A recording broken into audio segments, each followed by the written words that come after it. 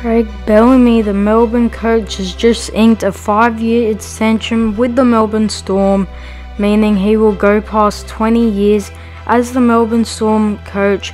He's been the coach since 2003, and next year will be his 20th year coaching the Storm, and he's re-signed until the end of 2025. So I really think this is good news for Melbourne supporters. He's been speculated for quite a while, possible interest from the Broncos and also the Sharks, but he's made a safe bet to go with the Melbourne Storm. Even though some players from Melbourne are starting to get a little bit older, and they still got a few players leaving at the end of the year, like Nico Hines and Dale Finucane, both of them going to the Sharks.